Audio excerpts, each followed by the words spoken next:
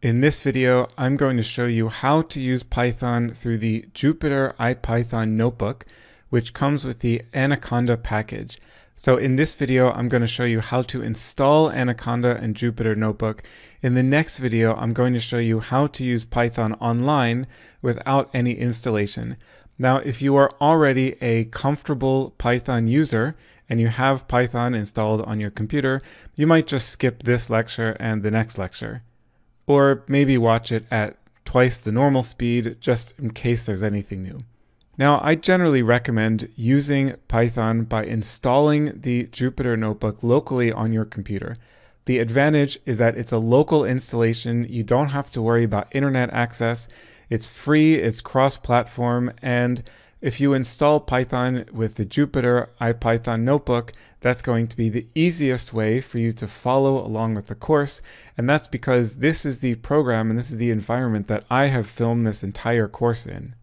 The main disadvantage of installing Python locally on your computer is that you need to be able to install new programs. So maybe you're using a shared computer or a computer at your university where you don't have administrator access and you're not able to install new programs.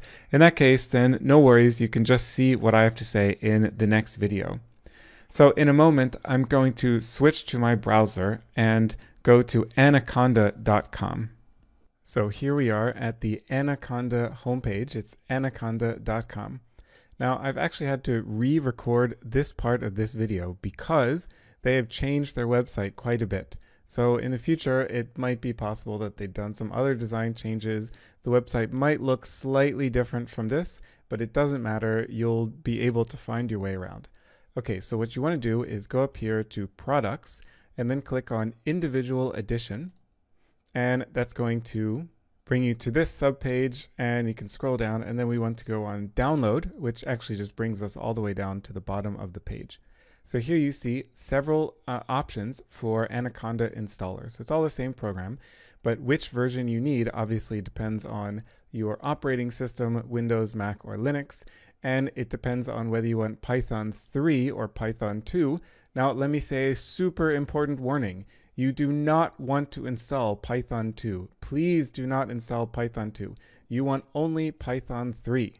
The reason is that there's quite a difference between the functionality of Python 2 and Python 3, and it is possible that quite a bit of the code that I provide for you in this course will work fine in Python 3, but it will not work in Python 2, or it might work differently. You might need to make some code adjustments. If you send, if you have some problems with the code and you post a question to the Q&A forum and you say, well, your code doesn't work, but I'm using Python 2, then I'm going to say, well, I'm not even going to try answering your question, just run Python 3, because that's what the rest of the world is doing. All right, so that said, you pick your operating system, Python 3, and then most likely you're going to be using the 64-bit version, although, it's maybe you have a really old computer or something and you're doing 32-bit, but I guess it's 64-bit. So then it's very simple. You just click here. This is going to start downloading the installer. Now I'm actually going to cancel this because I already have Anaconda installed here. But once this executable finishes downloading, the installation is super easy. I don't need to go through it with you. All you have to do is open up the installer, and then you click on yes and continue. It's very simple. You don't need to register. You don't need to pay.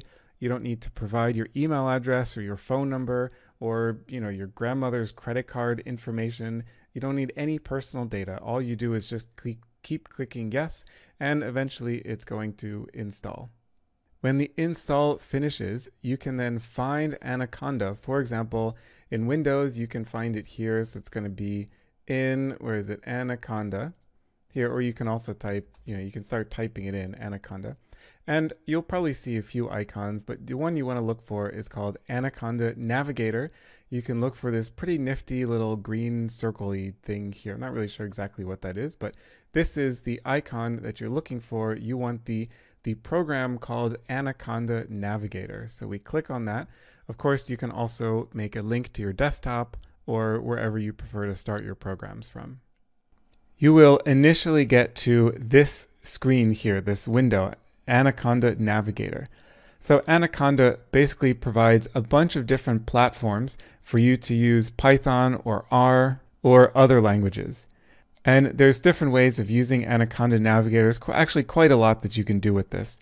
That said, you don't need to worry about any fancy things. You don't need to worry about changing any settings. It's very simple. You just look for this Jupyter Notebook option here, and then you click on Launch. That will open up a new tab in your web browser. So notice that the Jupyter IPython Notebook is going to run inside whatever is your web browser of choice. Now, when you first open it, it's going to show you the folders and files that you have on your computer. So what you want to do is click through here and basically find where you have downloaded the files for this course. The first lecture of every section in this course contains a zip file that you download, and that contains a bunch of files, and mostly what you're looking for is this Python notebook file. So this is going to be called something, whatever is the section of the course, and then IPYNB for IPython notebook. Now you click on that file, that's going to open up a new tab over here, and this is the file that contains all of the code that corresponds to the code that I go through in the video. Now, I have discussed in the previous video on how to get the most out of this course, how to succeed in this course, that I actually don't recommend just going through and, just kind of running this code each cell at a time without really thinking about it that much. Of course, I recommend writing code in a fresh notebook as you follow along with me. So to get a fresh notebook, you can go over here, click on New, Python 3 Notebook. Again, make sure you click on Python 3 in case you have older versions of Python also installed. So a new Python 3 notebook, and that's going to open up a fresh notebook for you. So you can click on Untitled 1 here and rename this to, my favorite notebook. Okay, maybe that's not such a great name, but you get the idea. So in this video, I showed you how to download and install the Anaconda package, which will allow you to use the Jupyter IPython notebook to follow along with this course. This is the way that I recommend following along. I think it's the easiest and most convenient way to participate in this course. That said, if you prefer not to do a local installation, or if you're unable to do a local installation, then stay tuned. In the next video, I'm going to show you how to do everything online without any local installations.